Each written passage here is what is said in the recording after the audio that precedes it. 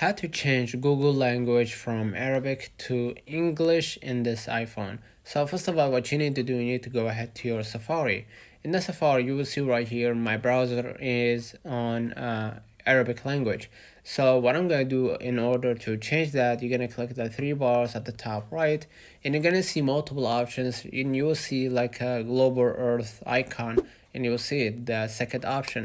So I'm going to just click on it right here, and what I'm going to do, you're going to see right here the same icon appearing in front of you. That means that this is the language or international language. So in my case, you're going to see right here AR, which is Arabic. So click on it, and what I'm going to do, I'm going to just search for English. Okay, after you select the English, just hit right here at the below left to confirm, and basically you're gonna refresh to apply the settings. And as you can see, we changed the language or the display language to the original or the default settings. Let me know in the comments if this video helped you.